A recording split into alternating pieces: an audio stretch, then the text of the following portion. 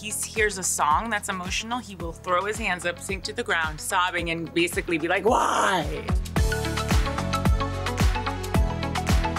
A warning or piece of advice I would give a new mom is, it's hard. This is going to be hard. And honestly, God, should you do it? I think so. It's worth it. In 5 years, when they turn 5, it's worth it.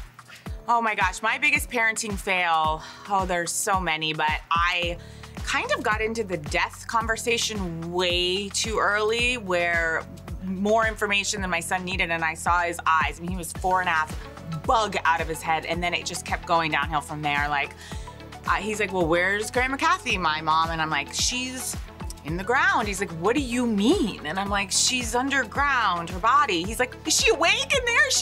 And it just kept going, and I kept giving more information that I know we want to be open these days, but I don't think a 4-year-old needed where we went. So it's something I've had to learn on the fly as a parent.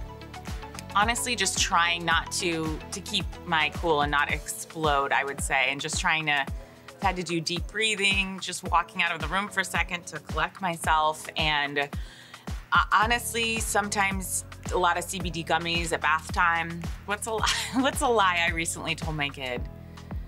A lot of times, this is terrible. If I'm going out to dinner with girlfriends or like a social dinner, he's like, why are you going out again? I'm like, it's a work dinner. Like, he cares or knows the difference. I make him feel like I do this for you. I go out with my friends and drink so that I put food on this table. And he kind of he's like, oh, okay, it's work. And meanwhile, no, not at all. Oh my gosh, a trait of mine my child has that I wish they didn't. My older son is incredibly emotional in a very beautiful way, but to the point that if he hears a song that's emotional, he will throw his hands up, sink to the ground, sobbing, and basically be like, why? Why? This world is so deep and painful. And so when I see that level of emotionality, I'm just like, please don't be an actor.